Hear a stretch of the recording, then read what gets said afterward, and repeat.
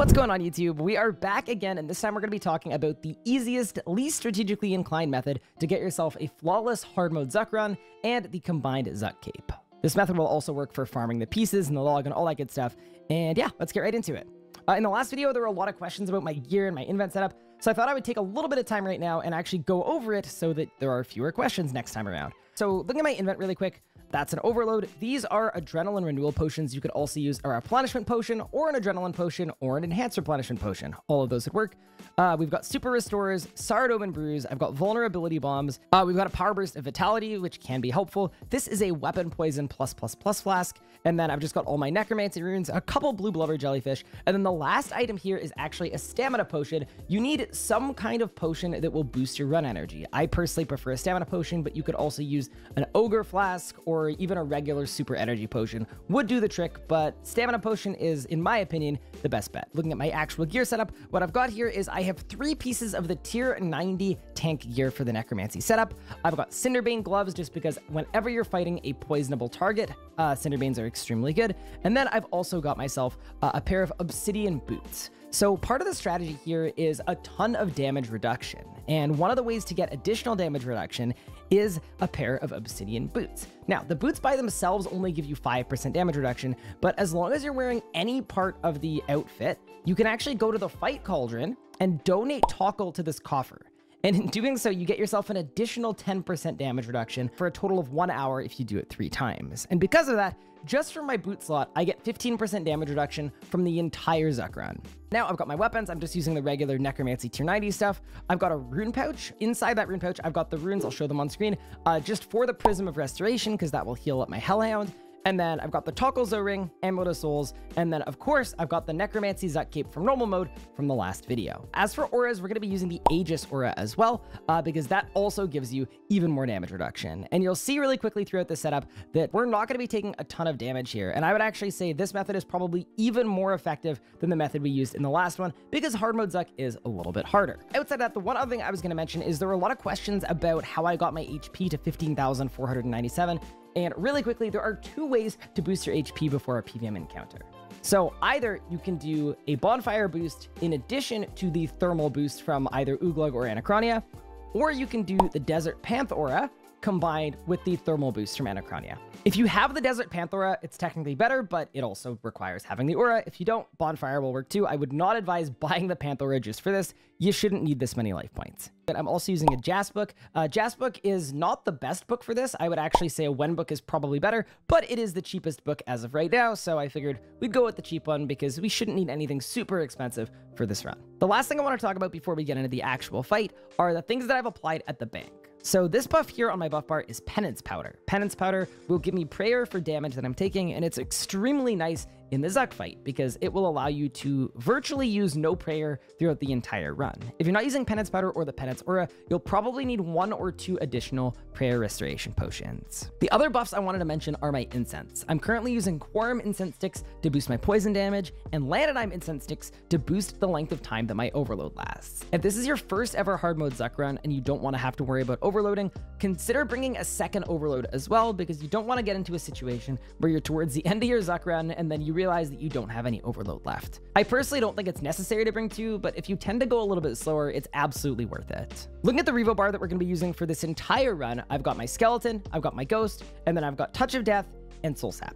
And this is going to be the entire Revo bar, but you're also going to notice that my auto attack is on my bar. And the reason for this is there is one section of the Zuk run where you do need to do a little bit of manual attacking. But when we get to that point, I'll explain exactly why and how we're going to go about it. So that is why the auto attack is there, so that you can hit it while moving around. Now, I wanted to keep the rotations in this as simple as humanly possible, so we're not really doing any like full-blown rotations or any ultimate abilities or anything like that. But what we will be doing is whenever you have Death Skulls available, now that we've got our Zuk Cape, just use it when it's available as often as you can, and that will basically be pretty much the only manual input you need for the entirety of the waves. And now that we've got our Revo bar figured out, we're going to pot up and we are going to get started. The reason we're using the Toggle ring is it gives you additional damage, not against Zuk himself, but against the waves, so it can be helpful. One additional thing I'm doing is, as of right now, you can spawn your conjurers outside of combat, and they won't require any adrenaline. And what that means is if you got to the end of a wave or you finished killing a monster in the caves, what you could actually do is immediately hit your Conjure keybind and summon up a Conjure, and in doing so, it won't cost you any adrenaline. So that's a really nice tip. If you want to do that, you can. You do not have to. I did a ton of testing. It is not required. But just did want to note that it is a really nice method to get all of your Conjures and your Ghosties and all that stuff without actually using any adrenaline. Basically, the bulk of this is very, very simple. All we're really doing here is we're letting our Conjures kill everything, and the bulk of our damage is coming from Command Ghost and our Skeleton, and our heals as well are coming from the Ghost. So yeah, wave 1 done, and as expected, we're actually going to be hanging out in the southeast corner of the room, and we're going to be hanging out here for pretty much the entire run. The main differences between normal mode and hard mode Zuk. First off, hard mode can actually drop the sword pieces, and the drop rates are a lot nicer. So that is a really, really big benefit, and the GB per hour on this is extremely good.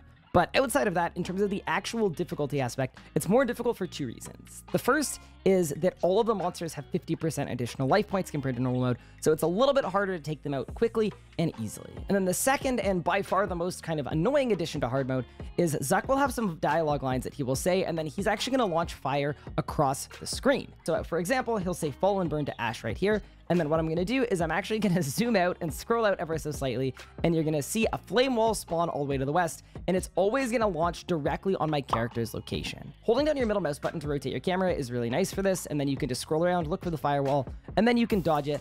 And for me, I could either go north or I could go south here to dodge this thing. I choose to go south because that is in my safe spot. Really quickly, these are the dialogue lines he can say, and I'd strongly advise having your voice acting on for this because that will make it a million times easier. But yeah, these are the only 3 lines that you have to really look out for whenever he says this. There is going to be a firewall flying at you. Okay, so the first line is the skies burn. The skies burn. The second one is fall and burn to ash. Fall and burn to ash. And then the third one is flames consume you. Flames consume you. So yeah, basically anytime you hear those in your ear, you know that there's a firewall coming towards you. Now, if you were to get hit by it, it's actually not the end of the world here. It does about 1500 damage with this setup, so you could actually not move at all and just tank the whole thing. Would not advise doing that. It will hit you a bunch of times, but yeah, just as a reminder, it's not going to one-shot you. But yeah, my advice is just scroll out a little bit, take a look at where it's coming from, don't panic, and move out of the way. Also worth noting that you can absolutely use food while you're learning this. You're not going to use a lot of food for this run. I think I did this whole run on 1 singular brew, and this was like far from an optimal run as well. So yeah, just as a note, that is pretty much what your food is for. It is for learning the mechanics and for dealing with the waves. That's kind of the most important mechanic in hard mode. It's sort of designed so that you can't camp the same safe spot for the whole run, but with some good movement, you actually can just camp the same safe spot for the entire run. So you're going to see here for these waves, the main healing I'm getting is just from my Ghost. I'm also camping Soul Split. For some of the waves, I'll choose to use prayers, but for the majority, I'm just camping Soul Split, and I'm just letting my Revo Bar do all of the work. I mentioned this earlier, but if you want to go faster, you can absolutely use some of your Necromancy stuff. You could use Soul Scythe, you could use Threads of Fate and combo it with your Volley of Souls and your Finger of Death, and you could also use your Death Skulls as often as you'd like. In this one, I elected to basically go as low input as humanly possible, so I decided to let Revo take the wheel for the vast majority of this. And there we go, we've got another Flames Consume You, and this time around, it was a north to south one.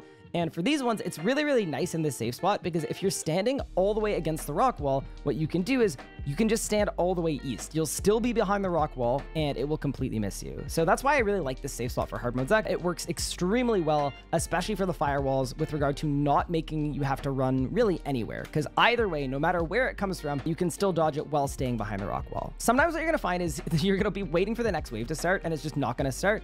Just double check that there aren't any mobs that are stuck because this lure is pretty well designed to prevent everything from attacking you all at once. If you were standing in the middle of the room, everything would spawn and be hitting you all at once. This kind of helps filter out all of the monsters so that you only have to deal with a couple at a time. That's sort of the whole benefit of using a lure in the first place. As for priorities, you want to prioritize the bats over anything else if you can.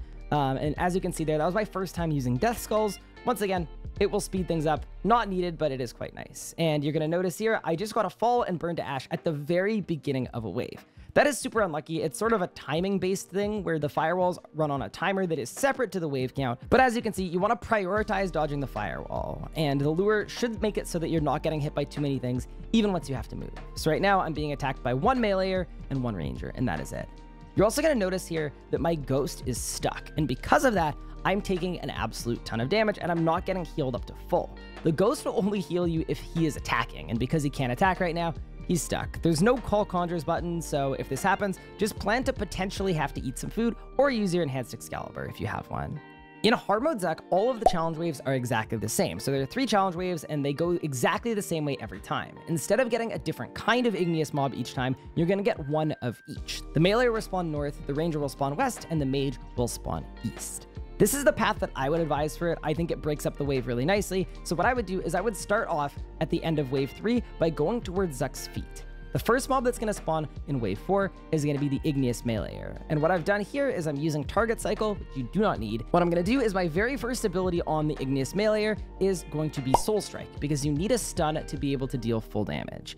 After using Soul Strike, you want to try to do as much damage as you can. So what my advised rotation would be, and I'll put it on screen, is I would use Soul Strike, and then after using Soul Strike and it's been stunned, I would then use my Death Guard special attack. Death Guard should do the vast majority of his HP, and then that way he's going to die pretty quickly, and then you can move on. After the Meleeer dies, what I'd advise doing is going all the way to the southwest corner of the room. The southwest corner should prevent most of the mobs from being able to attack you. And the main one we're looking out for is this Meleeer. Ideally, this Meleeer is not attacking you while these 2 rangers are also on you, and then that way you can break things up by combat style. If the Meleeer is on you, it's not the end of the world, but preferably you should either be able to get the Meleeer stuck on this lava vent where my cursor is, or on this one over here if you're a little bit slower.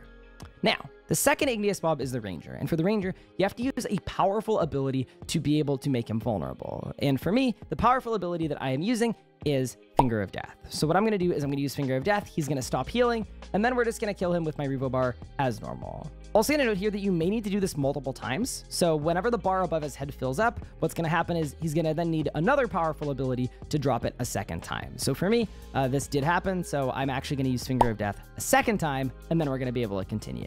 There we go. And he's dead. Now, worth noting, throughout these challenge waves, you're also going to continue to get the firewolves, but a lot of the time they're just going to default miss you because you're not really staying in one spot for too long. After the second mob, what I'm going to do is I'm actually going to surge over to the third mob. I'm going to wrap around this corner, and then I'm going to kill the magic mob. For the magic mob, it's really easy. There's no special ability you have to use. All you have to do is stand inside of the bubble, and then the bubble will burst. Once the bubble bursts, should fall over very, very quickly and easily. I'm also electing to pray magic here because the vent is hitting me a whole bunch and I'm getting a burn. You can also get rid of the burn via freedom, but if you do want to be standing in this location, it can be good to pray magic. And now with all of the Igneous mobs done, I've got my special action button available. With the special action button, as soon as I hit it, it will insta-kill all of the mobs on screen, and then I'll be able to actually go to Zuk's feet and attack him for a little bit.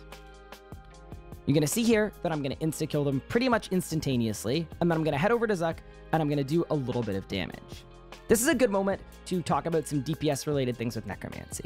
Because I wanted this to be an easier, smoother, kind of cleaner run, what I decided to do is actually not one cycle this 100,000 damage that I have to do, and instead we're going to go for a 2 cycle. For this 2 cycle, you could just let Revo take the wheel and do everything with your Revo bar, but it is a really good opportunity to practice looking at your stacks and using them.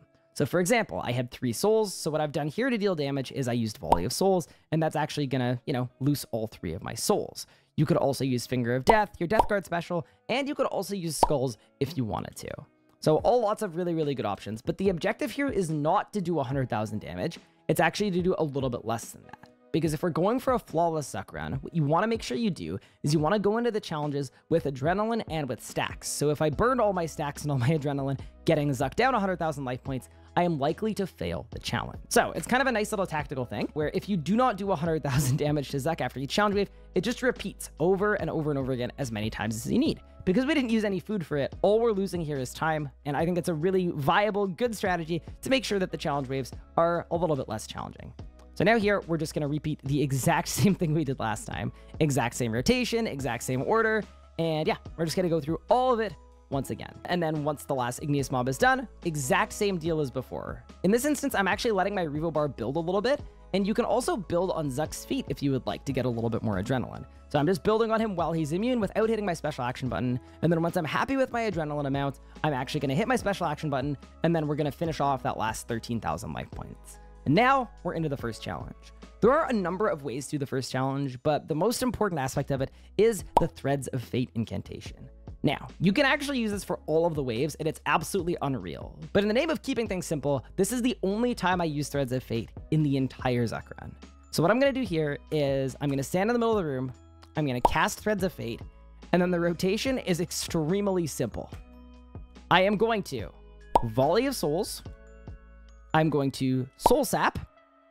And then I'm going to Volley of Souls again. And that should pretty much clear the entire wave. The other really fun thing you can do on this as well is Death Skulls is quite fun because it will just bounce around and pretty well one-shot all of them. So kind of two good options, but I think the Threads of Fate, Volley of Souls, Soul Sap, Volley of Souls works really, really well. It's simple, it's effective, it's fun, it's good. And then after the challenge wave, we are getting into wave 6.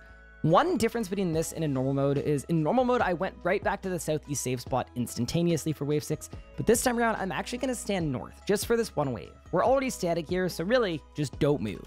And for wave 6, you're going to get a whole bunch of rangers, and then a Jad is going to spawn all the way south. For these rangers, it's pretty easy. We're just going to let our Revo Bar do all of the damage and take them out. And ideally, what you want to do is you want to block these meleeers from hitting you if you can. The most important thing to really prioritize when you're doing Zuk is you want to make sure that you're not being hit by multiple different combat styles at once when you can help it. With this setup, you should be fine if you do end up in that situation, but this is an example of a really nice lure because the meleeer is trapped. This meleeer is also trapped, even though it doesn't look like he is, because this safe spot is way, way bigger than it looks. And yeah, we're just going to use our skulls. We're going to whittle away at the rangers. And then once everything around me is dead, we're actually going to hop out of our safe spot and we're going to get on that meleeer. And once everything's dead, we are going to get on the Jad. Something worth noting too is you always want to be casting Darkness. It lasts for 12 minutes. Keep it up as often as you can because your dodge chance is going to be absolutely ridiculous. You're going to have a ton of damage reduction. It's worth noting that if you decide to tank a Jad hit, it should only hit you between 6,000 and 7,000 damage, so you could actually tank more than 2 of them without even having to worry about it. And as soon as Jad is down, we are going to head over to wave number 7. Something I wanted to note as well is people were noticing that a lot of their adrenaline is being taken or stolen by Command Ghost. And I just want to mention that's actually exactly what's supposed to be happening. Summon and Command Ghost are the only things on your Revo Bar that are actually going to be taking your adrenaline away, and they are well worth it. The Haunt buff is extremely strong, and that's kind of what allows your skeleton to go really, really hard and do a ton of damage. Just remember that with Necromancy, the value of adrenaline is very different, and although with this setup, you may not be able to use Death Skulls super often, you do not need any adrenaline to use Volley of Souls or Finger of Death so long as you have the appropriate stacks. So because of that, it's not a bad thing or like a mistake or anything that the majority of your adrenaline is being given to the Command Ghost. So this was one of the only waves in this entire run where I actually elected to eat some food. These rangers just kind of go ham. They do a lot of damage, and with this safe spot in this lure, you end up taking a little bit of damage on this wave. But I do want to mention, I believe this is the only wave on the entire run where I actually needed to eat food. Just a quick note that if you need to guzzle some food on this one, absolutely welcome to. It's kind of a tough wave, because as long as the big rangers have their feet planted, they do more and more damage each time. In addition to this, with the mages, if they're attacking you for too long, they summon a miniature version of themselves that also does a ton of damage. So it's kind of hard to find a good priority set because the mages will hurt a lot and so will the rangers. But yeah, so for this wave, this was the only point in the entire run, I believe, that I had to eat. And if you have to eat for this one, not an issue at all. Also doesn't help that my ghost was stuck for a good chunk of it. You can notice there that I dropped a Prism of Restoration. I'll throw the runes for it on screen once again. But yeah, the Prism of Restoration is how we're healing our Hellhound. If you want to heal it with scrolls, you're also welcome to, but I find the Prism a little bit easier just because you can cast an infinite amount of them, and it's really easy to remember at the end of every couple waves. I'll look down at my Hellhound HP. That's looking a little low. Let's drop a Prism. And that is going to be the end of wave 7. Heading into wave 8, it's more of the same. We're camping the exact same safe spot, and for wave 8, you get some mages, some rangers, and some melees, but in this safe spot in this location, you don't really have to worry too much about the meleeers, which is really, really nice. This is a good example of a Hardmode Zuk moment where this can just happen sometimes, and it will mess you up ever so slightly. So what's happened is I'm in a pretty safe location. The only thing attacking me is one ranger, but there are a lot of mobs crowded around me. But then Zuk says the skies burn, and I have to move or I'm going to take an absolute ton of damage from the fire. So what I like to do here is I move all the way east. And in moving east, what I've done is now all of the monsters on the west side of that blockade will not be able to attack me anymore, but instead everything on the east side will be able to attack me. So because of this now, I have 1 meleeer and 3 rangers attacking me. So what I'm going to do in this instance is I'm going to kill off the meleeer, and then I'm going to actually throw on deflect range for one of the first times in this run through, just to give me a slightly easier time healing up while I take out these 3 rangers. 3 rangers isn't the end of the world to tank, and you're going to notice that we have a silly amount of damage reduction. With no damage reduction, these range hits could be as high as 2,000 damage, and I'm currently being hit like 700s at very, very most. And because of that, we're actually able to gain life points even despite tanking 3 mobs at the same time. We're going to get the last ranger down, and then it is more of the same. We're just going to clear out these last 2 mobs in this location. The thing that's really nice about a setup-based method for this is if you wanted to use all of your stacks and you wanted to use Threads of Fate, you could clear these waves a lot more quickly and a lot more safely as well, because the more damage you're doing, the less damage you're taking. But even taking things really slowly and just letting Revo take the wheel, I was able to relatively safely clear all of these waves. And that's why I think this setup is extremely strong. It's worth noting too, people had asked if they don't have the Aegis aura, if there are other options. You could use the Majrat aura, the Vampirism aura, the Penance aura, all absolutely fine options. And it's totally up to you what you want to do there. But if you do have the Aegis aura, it is by far the best bet for a really easy safe Zuk run, just because the damage reduction stacks with everything else and it ends up getting pretty ridiculous. For Wave 9, we've got yet another challenge wave, and it's exactly the same as the previous ones. We can speed through it because there is nothing different about it than any of the previous ones, and we're actually going to go through it twice, just like the last time. So, exactly the same deal as before. I'm spending some of my stacks, and we are lowering the boss HP, and now we've got 40,000 left before we get into the second challenge. Same as before, we're going to go through the challenge once more, and I'm just going to skip fast forward through all this. We don't need any food. It's nice and easy. It's nice and safe. And then we're now going to get into the second challenge. So what I do here is I'm going to let my Revo bar build up at Zuk's feet, and then once I hit my special action button, we're just going to deal a little bit of damage to Zuk. Because it's only at 40k, I didn't need to spend any of my stacks, so I'm quite literally just letting my ghost and my skeleton do all the damage I need. For the second Igneous mob, his deal is he will not take any hit splats under 3,000, which means we can't really let our conjurers do this one, and we're going to have to handle it ourselves. Necromancy has a lot of high damaging abilities, so we've got good options here. What I'm going to elect to do is I'm going to use a vulnerability bomb because 10% extra damage is quite nice, and then I'm going to start things off with Volley of Souls. After Volley of Souls, I used my Death Guard special, and he got completely obliterated. With the start of Wave 11, we are going to leave the area where we got spat out at Zuk's feet, and we're actually going to go back to the southeast corner. In this wave, we're going to have 2 Jads that are going to spawn, and this safe spot is going to lure both of the Jads so that neither of them can attack you. From this point, we've got a meleeer, some bats, and a bunch of mages. What I like to do is I like to get rid of the meleeer first. I just think it's by far the easiest. And then at that point, if we want to, we could just put on Deflect Magic and deal with all the mages, or we can deal with them one at a time. It's completely up to us, but we should not take a lot of damage for this wave. It should be nice and clean, nice and easy, and that's a good way to get Wave 11 done. It's worth noting here that if you are the kind of person that likes to tank Jad hits just for fun and then resonance them so that you heal a bunch of HP back, you can't really do it on this one because this mage is also attacking me in the corner. They're both standing next to each other, so just did want to note here that just prioritize flicking your Jads or praying correctly for them. The mage won't end up doing any damage and you'll be good to go. But if you wanted to try and get a rezo, the mage could snipe it and then you would have a bit of a bad time. So we're going to get rid of the first Jad, and then we're going to head over to the second Jad and clear him out as you would expect. Once the second Jad is down, we're going to go back to the southeast corner of the room. Wave 12 is the wave that can be considered by many to be the toughest wave in the entire Zuk run, and this lure is extremely effective because it's going to break it up perfectly for you and make it probably one of, if not the easiest waves in the entire thing. The thing that makes this wave difficult is you get 2 big mages, 2 big rangers, and then a bunch of small rangers and bats all at the same time. And if you're tanking the big mages and the big rangers at the same time, well, you're going to take an absolute ton of damage. But if you're standing this lure correctly, what you're going to notice here is 1 small mage is going to spawn. You can clear him out. And then what you're going to notice here is the 2 big rangers are going to be able to attack you, and the bats are going to be able to attack you. But both of the big mages are going to end up getting stuck. The first big mage is all the way northeast, and then the other one is stuck in the northwest corner. And because of that, you can actually break up the wave in a way that is really, really nice and easy. Then we're going to take out the rangers. I'm soul splitting the whole time. And then once the rangers are down, at that point, we can actually unshake the mage and get onto the mages. So anyway, this would be like my strong advice for Wave 12. If you struggle with Wave 12, this is the place you want to stand, and the lure that you want to use should make it a lot easier to break it up. It's also worth noting that these big mages put a burn on you. You'll notice it on my debuff bar right here. And this is basically a damage over time effect that you'll be taking. If you want to use the freedom ability to clear it, you can. You can also pray Deflect Magic. But yeah, did want to mention, if you notice that you're getting kind of obliterated by these mages, it's probably you having a burn, and it is definitely worth using freedom on it. These big mages are no joke, and they can hit like a bus. Then at that point, we are going to clear off the last mob, and we're going to be heading in to Wave 13.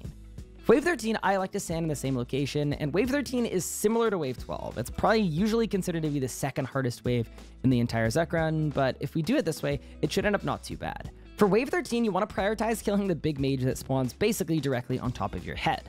In this situation, what's going to happen is you're going to have a couple big rangers and a lot of small mages, and all of them will be able to attack you at once. What I'm going to elect to do is once the big mage is down, what I will be doing is I'm actually going to pray ranged, and then I'm going to clear out all the mages. With deflect range on, the rangers won't do too much, and the mages don't do a ton of damage until they've been alive for a long time. So it should be a nice, effective way to clear them out.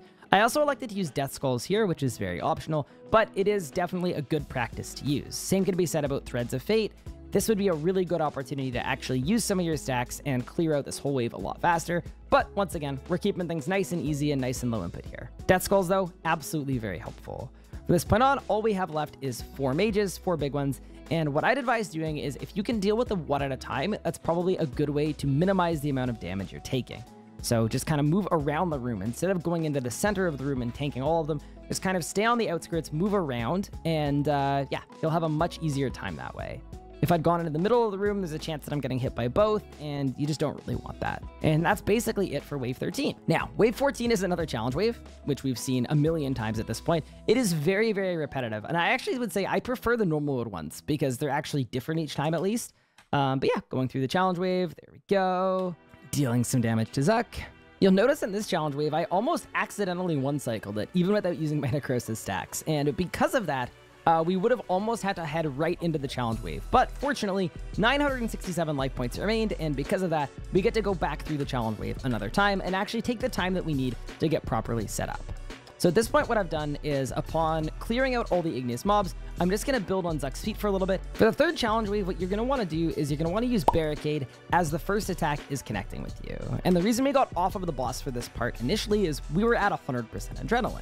And at 100% adrenaline, that's what you need to barricade. So I didn't want my Revo bar conjuring up a ghost and that messing up my adrenaline. The other thing you can do too is if you're slightly short on adrenaline, you can also just drink your adrenaline potion, get up to 100%, and then barricade. It's worth noting here that I have the Maliatops Barricade perk that is extending my barricade and making it last longer. You're going to take a total of 4 hits here. It should last pretty much perfectly if you're using Greater Bone Shield with your barricade. But there are lots of good alternatives if you have a shorter barricade. First option is to just bring a shield with the turtling perk on it, and then barricade with that instead of Bone Shield. If you do that, well, your barricade is going to last way longer than you need, up to a possible 16 or 17 seconds. Other options also include using the Disruption Shield spell in the Lunar Spellbook, or using the Resonance ability on either the first or the last hit. Totally depends on your setup, but those are all good options for the third challenge wave, but Barricade should be kind of the bulk of it. After the challenge wave ends, we're going to head back over to the southeast corner for wave 16. Now, it's worth noting, you want to be patient here and let the Jads come to you. I did this incorrectly, so because I decided it was time to run out and attack the Jads, well, guess what? I ended up with 2 Jads attacking me. So instead of doing that, just be a little patient, let the Jads come over to you, and then that way you'll be able to clear them without ever having to worry about being hit by multiple at a time. And as you can see, be patient, wait for the Jads to come over, and then you can properly just deal with them one at a time. There should be no instance where you're ever tanking both at the same time, so yeah, just don't be like me, be patient, and you should be good to go. And third Jad is down. So for Har-Aken, it's ever so slightly different from normal mode, and the one difference is going to come up very early into it. Har-Aken will either spawn all the way east or all the way west. So what I'd advise doing is stand kind of towards the middle of the room, and then just wait until you see his yellow dot appear on your minimap. And whichever direction that may be, you want to go in that direction and start attacking. You have a limited window of time to attack Har-Aken, so you kind of want to make sure that you're attacking him for as long as you possibly can. As for the abilities that you use, Death Skulls can be really solid, as well as just your general stacks from before. So Volley of Souls, as long as you have your maximum amount, and the same can be said about Finger of Death and your Death Grasp spec. All of them are good options, and you're just kind of going through those in any order in any combination, no real rhyme or reason. The most important thing to look out for, though, is these little lava pools on the right and left side. Whenever they explode, you want to make sure that you move. If that hits you, you're not going to take a ton of damage, but it is going to lower your adrenaline, which is going to lower your ability to deal damage, and it's going to make this Har-Aken part take even longer. One thing to look out for Har-Aken in hard mode is that he will actually bombard you during the point where he's attackable. And this one's extremely easy to avoid, but if you get caught unsuspecting, you can end up taking a ton of damage. What it's going to do is it's going to place an X basically on top of your current location, and it's going to be just a splatter of magma that will drain your adrenaline as well as deal a ton of damage. So what we want to make sure to do to dodge it is all you actually have to do is move 3 tiles either north, south, east, or west. The reason you have to go 3 tiles instead of 2 is, in this instance, I clicked 2 tiles, but because I only went 2 tiles, what's happening is my character is not actually running, he is walking. And if you walk, your character moves too slowly and you will actually get hit just a tiny little bit by one of the hits. It's not the end of the world, but I did want to note that I did not move far enough here. If you click 1 tile further, at that exact same timing, you will not be hit. But yeah. For that attack, it's really simple. Just step out of the way. You just want to make sure that you're not running along the line of it. So look at your world map, consult it, and make sure you're going directly north, south, east, or west, and you won't have any issues. And then it is more of the same. All we're doing is letting Revo take the wheel, spending our stacks as we have them. And something that you're going to notice here is if you look at Har-Aken's debuff bar over here, we'll zoom in on it, you're going to notice that he is not death marked. Death mark is extremely effective on any kind of boss monster because it will actually deal up to 30,000 damage. So it's really, really worth the global cooldown. And you're going to notice here that because it was not applied, I'm actually going to take the time to apply it right now. And now you're going to see it appearing on his debuff bar. That's really all there is to the Har-Aken part. All you're doing is going back and forth, you're taking a look on the ground, and every time you see an explosion to his right or to his left, all you want to do is make sure that you're moving so that you're not getting your adrenaline drained. And you should have no issues getting through this in a couple cycles, but it is worth noting, you're not going to use any food for this section anyway, so if you need to go through multiple cycles, that is really not the end of the world. In a second here, Har-Aken is going to go jump back in the lava, get a little swim in. Now we've got all of these tentacles that we can either kill or ignore. It is worth noting though that in hard mode there are some special kinds of tentacles, and some of them you do actually need to kill. So this, for example, is a warding magical tentacle. And what these ones do is they actually give Har-Aken damage reduction and damage soaking for the next time he comes back up. So if you leave all of these alive, you'll end up with a Har-Aken that will not take any damage from any hits below like 2,000. So if you do not kill these, basically your conjurers are not going to be able to do any damage. During this downtime, you can get bombarded, but by far the most important thing is just make sure that you are killing these warding tentacles. You're also going to find piercing tentacles that lower your armor rating temporarily. They are not very high priority. They don't seem to do a huge amount of damage to you, and they're not really the end of the world. But generally speaking, all you need to prioritize is making sure that you're getting rid of the warding tentacles as they spawn. If you have 1 or 2 alive, it's not really the end of the world, but if you have like 5 or 6, you're going to have a really bad time finishing off Har-Aken. And after not very much time, what's going to happen is Har-Aken is going to respawn. It can be on the opposite side. And then all you have to do is simply finish him off. You're going to notice there I used Volley of Souls, and I'm spending my stacks appropriately here. But because I know I have plenty of time to get him finished off, I'm not using every single one of my stacks. You'll notice I used Finger of Death there, but I do still have 6 Necrosis stacks, and now he's death marked. And at this point, we can get on to Zuk. It's worth noting here that you can throw a Vuln Bomb, and you're also able to Deathmark Zuk now. If you try to Deathmark before this point, it's not going to work, but once he's attackable, you can actually apply Deathmark, and it should show up on his debuff bar, which is great. We're going into Zuk here without very much adrenaline, but that is not a problem at all. And the Zuk part of this fight is actually a lot easier than the waves can be at times. So, very quick overview of the mechanics. Whenever he says you will break beneath me, all you want to do is use freedom. And then we are back to letting our Revo bar take the wheel and dealing as much damage as we can, spending our stacks when we have them if you want to do that. And now, because I've got super restores on me, when he says burn, I'm actually not going to move at all. I'm going to completely ignore the entire attack, and we're just going to stand pat. And as you notice, my max life points draining here. What I will do is whenever they get low, I'm just going to drink a super restore and they'll come back up to full. It's kind of a cheese strategy to just drink a super restore and avoid the mechanic, but hey, I'm not the one that made the mechanic cheesable, so if you have a problem with it, not my fault. When Zuk says tremble before me, he's going to swing his sword in a 180-degree arc, and then he's going to leave a bunch of fissures on the floor. If you stand in those fissures, you're going to take typeless damage, and it is going to be extremely painful, to the point that you may even need to eat some food. And it is also going to put a burn on you that you're going to have to freedom. But it's worth noting that your freedom should still be on cooldown from the first mechanic. So basically, if you're standing in the fissures, you're going to take a little bit of damage, which is not ideal. So just try to prioritize avoiding those fissures on the floor, and you should be completely fine. The mechanic after this is also an extremely easy one, where he'll say Fool's Flame burns within me, or he'll just say die. And when he does this, he's going to take a rock from the ceiling and drop it on your head. Fortunately, this is only going to hit about 3,000 damage, even if you choose to just face tank it, but if you wanted to, you could also use Resonance. And that is the full set of Zuk's mechanics outside of Pizza Time. So there's one more mechanic to go through, and then he's just going to repeat this over and over and over again until the final phase. For Pizza Time, Zuk is going to say fall and burn to ash, and then he's going to stun you. And my advice at this point is to use freedom, or anticipate if you're quick. If you anticipate before he stuns you, you won't get stunned at all. And then at that point, all you want to make sure you do is move over to the northeast corner because that's where the first Igneous mob is going to spawn. This part can be very difficult because it's basically a DPS check where you have 3 Igneous mobs spawning one after the other, and you have to kill them fast enough or you will be insta-killed. But I'm going to put the rotation I used for each of them on screen, and if you follow this method, you should have absolutely no issues with it whatsoever. So for the first mob, I'm going to tag him with Soul Strike because you need to stun him to be able to deal full damage. And then after that point, I'm going to use Volley of Souls. Even with only 2 soul stacks, Volley of Souls is enough damage that my conjures are going to finish off the rest. Once the first mob is dead, I'm just going to build on Zuk because you're going to have extra time. And then as soon as the pizza closes out and disappears and the fire disappears, all I'm going to do is I'm going to surge towards the next mob that is going to spawn directly to the south. And for the second mob, you need to use a powerful ability to do full damage, which is Finger of Death. So I would elect to just use Finger of Death one singular time, and then Revo will do the rest. If you want to use Finger of Death twice to get it even faster, you're welcome to. But yeah, for me, I only needed it once. And then it's exactly the same deal. We're going to wait around for a little bit. And then in just a second here, the third and final mob is going to spawn. For this one, you just need to make sure you're standing in the bubble. So for this one, you can actually just let Revo do the entire thing. If you want to use Finger of Death because you're worried about the timing, that's fine. But yeah, the skeleton should be more than enough damage as is just to completely take it out for you. After this third mob spawns, Zuk is going to start charging a bomb attack, and you're going to see your special action button.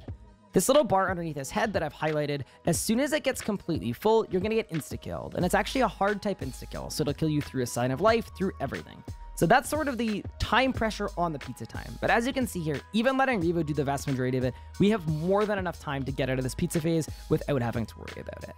If you want to disrupt the attack, just hit your special action button on screen, and as soon as you do, the attack will stop. So there we go. You interrupt the powerful attack, and then this just completely repeats. So it's the exact same attacks in the exact same order as last time. Once again, very first attack, you will break beneath me, and I'm going to use Freedom. Second attack, I'm going to completely ignore. And then the third attack, I'm just making sure that I'm not staying in the fissures. For the rock on the head attack that's about to happen here, this time I'm going to elect to use Resonance, but once again, if you tank it, it'll only hit you about 3,000 damage.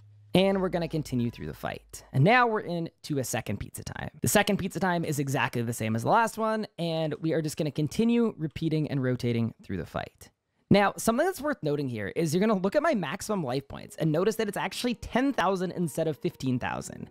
And this is because I have not been doing a good job of drinking my super restores. So just a very quick note here is you do need to pay attention to your max HP if you are choosing to tank mechanics, because as of right now, I'm looking at my HP bar. I think I have a bunch of life points, but I actually only have 5,000 because my max HP is only 10,000. So just a very quick note that your HP bar can actually lie to you. And I noticed here that when I took a 1,000 hit, my HP dropped a ton. And then at that point I was like, wait, and I started drinking super restores. And then at that point, my HP is going to be all the way back up to 13,000.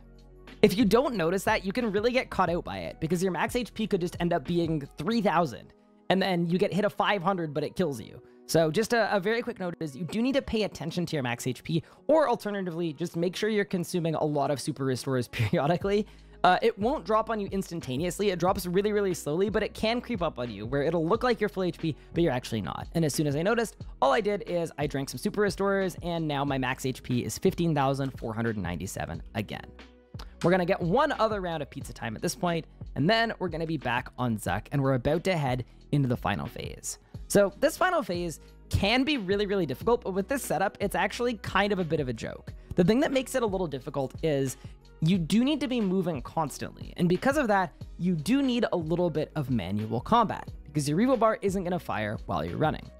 But I promise, if that sounds intimidating, it is not, because we've got a setup that should allow it to basically complete itself. Worth noting, this is the point that you'd want to do your stamina potion.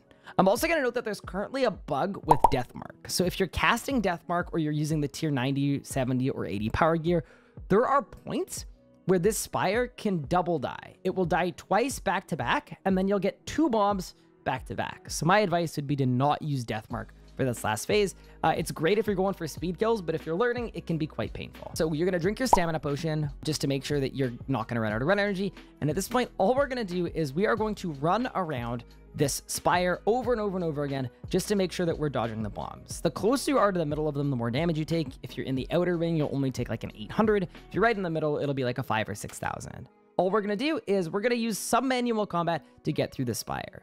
It is worth noting here then you could quite literally just spam your basic attack key for this entire segment. You're not being attacked throughout it. You're not taking any damage throughout it. So if you're not someone that is inclined to do any kind of manual at all, you don't have keybind set up, you could just keybind one singular thing and be fine. But if you want to, go a little bit above and beyond, you can do some stack management. You can kill it however you'd really like. But yeah, worth noting, you don't need anything super fancy here. You don't need to be good at manual. This isn't a DPS check. There's no time limit. Take as long as you need, or alternatively, just let your skeleton do all the work. As soon as you kill the conduit each time, Zuk charges up a bomb that he's going to launch directly at your character. This bomb isn't location-based. It is going to hit you no matter what. And normally, this can be a really tough mechanic because it can deal a lot of damage to you, and you have to use a defensive ability or a vitality potion to avoid being one-shot. But this is where I go through the real beauty of this setup. Because for this bomb, I elected to do absolutely nothing. And it only hit me 9,000 damage of the 15,000 that I have. And that is why I think this is the coolest setup of all, because I currently have a full invent of food, and I don't need to use anything for this bomb. It just hits me a 9k, and I can go back to attacking the conduit and continuing to kill it. You can eat food if you want to, and what I did this time around is every single time I got this bomb, I dealt with it in a different way. I'm not advising that you just tank the whole thing to your face, but if you wanted to, you absolutely could. For the second one, what I've done here is I've decided to use the Resonance ability. Resonance will just make it hit a 0, so that's by far your best bet. And then heading through it the third time, what I elected to do for this third one is I decided to use the Power Burst of Vitality, because I think it's really funny with this armor set, just having an absolutely ridiculous amount of life points. So you're going to see in a second here, I've killed it the third time, and then I am going to Vit Pot. And with the Vit Pot, I currently have 31,000 life points. So a 9k out of 31,000, not a tremendously huge deal. Then once it's dead the fourth time, what's going to happen is I'm going to elect to use Resonance again, because once again, that's the best option if you have it available. Really, really easy, especially with Bone Shield. And then all we're going to do here is we are going to kill this conduit one final time. And as soon as the conduit dies, that will be a flawless Hardmode Zuk run in some very inexpensive gear, plus 10 hero points for me. And yeah, 39 minutes, almost no food or supplies used, with a setup that I think is really, really clean, very, very easy, doesn't require a whole lot of anything super fancy. Let me know what you thought of the method. If there are other talkthroughs you want me to make for other methods, feel free to let me know, or for other boss fights. Yeah, comments are the place to be. And once again, thank you all so much for the support on the videos of late. I really appreciate it. I hope this helps some of you out, and best of luck at Zuk.